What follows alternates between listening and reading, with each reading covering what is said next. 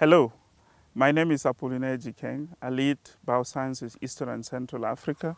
We want to tackle a critical question, that of emerging and re-emerging infectious disease which affect human, livestock, and wildlife.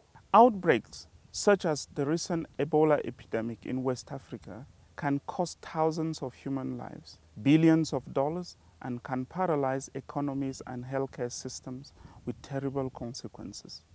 The cost of controlling a disease such as Ebola rises exponentially once the disease spreads into humans from the animal reservoir.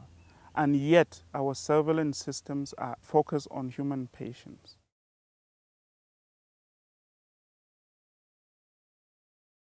We propose to bring a novel sequence-based detection system developed by our collaborators at the Los Alamos National Laboratory to bear on the problem.